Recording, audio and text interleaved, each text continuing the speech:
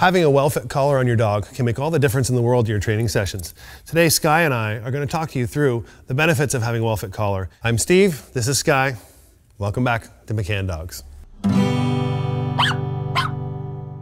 So what is having a well-fit collar going to do to your training, and how is it going to benefit you? Well, first things first, when I have a collar that fits well, if I need to redirect my dog or move them around, I'm doing it with a little bit less force versus when it's down low on their shoulders or their center of mass. One of the reasons we tend to steer students away from harnesses is it takes the center of mass that we're trying to pull the dog around. I want to use as little force as possible to move my dogs if I need to, whether it be to direct them away from something that they shouldn't have, or just to simply have them walk along with me. So the easier I can do that, the less force it takes, the more successful we can be. Every month we see several hundred new people and new dogs, and it's our job to help them find the best piece of training equipment for them. And sometimes the most basic piece of equipment can be the most functional. First and foremost, a well-fit flat buckle collar is a key to getting off on the right foot. This can make life a little bit easier, or it can offer some challenges. Now, our definition of a well-fit flat buckle collar is one that once it's done up has just enough room for a couple of my fingers to go underneath it. Not so much that I can get my whole hand underneath it. Our preferred style of collar is one that does actually have a metal buckle that allows you to slide through and place that pin in to give you a secure connection.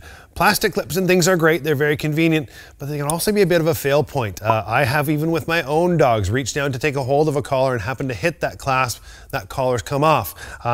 Even in colder weather, we're approaching winter months here, as those things get cold, that plastic can sometimes get brittle. So metal is a really good thing to have in that particular collar. One of the biggest issues that we see with flat buckle collars is that they're a little bit oversized. They're a little bit sloppy. They hang low on the neck, and oftentimes that's really more for convenience than anything else. People don't understand how having a well-fit flat collar can benefit them in their training.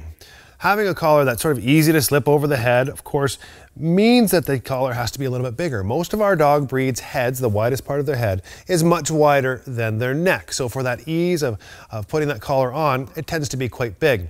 The problem is that when it sits on the dog, it tends to slide down and sit very low on the neck, okay? Like around the shoulders, close to the chest bone. Like you and I, when we put on a backpack, we can carry a lot of weight on this part of our body. But if we have it sitting a little higher, it becomes a little bit more difficult. And our goal is that we can give our dogs information very well through that ability to turn them on the higher part of their neck. Skye here has a couple of collars. She has one that she wears all the time that I put some tags on and some other things. But then I also use a metal flat buckle collar when I'm training her. Now you notice her everyday collar, oh, we're gonna have a stretch on a girl. Her everyday collar simply slips, Skye here, over her head very easily, okay? The problem with it is you can see how low it sits on her neck. She is a big, strong dog, and if she were to decide to pull with just this collar on, there wouldn't be a whole lot I could do about it. Especially when she's younger and they're growing, I wanna make sure that I'm helping them make a little bit better decision. So one of the big things to keep in mind is if I do put my flat buckle collar on my dog and it's a little too big, the easiest thing is actually to take it off the dog, adjust it, and then try it again. This collar is a little bit big. Come on back here, girlie. You're just gonna hang tight there. And I know that because not only can I feel that there's too much room under there, in fact I can put my whole hand underneath this, but the moment I let go, you see how it sort of sinks down on her? Okay, even if she was to shake her head a little bit, you can see how it slips down a little bit too far. That's not going to give me the fit I'm looking for. And trust me, it's critical that fit is perfect. So I'm going to take that collar off her, I'm going to make it a little bit smaller, and then I'll try again. I'll come underneath her, slip this on here, do it up, and now my collar is much better fit. I can still get a couple of fingers under here without any trouble at all. And you can see that even if she moves around a little bit, even if I started pulling this hair out of the way, the collar doesn't naturally want to slip down. It just wants to stay a little bit higher. Collar fit is one of really the most important things that come up, and it comes up every session when we see new students. And I can tell you that an improperly fit collar really adds some training struggles to the ability to give their dogs information. Dogs pull, dogs do all sorts of stuff when that collar doesn't fit well, and it throws off our timing. Timing is our most important thing in dog training. I need to tell my dog within about a second whether I like things or not. I need to be able to help them to be successful within that second or not. And if in that time my dog's collar has slidden down, they've lowered their head and started to pull, I'm really putting myself behind the 8 ball. When you have a young dog that's growing quite a bit, it's important you check that collar every day. Even large breeds like this, but even our smaller breeds, you need to make sure that it's not getting too tight on them. One of the benefits of that is that they get used to wearing it all the time. And I literally say all the time because I keep these collars on my dogs all the time.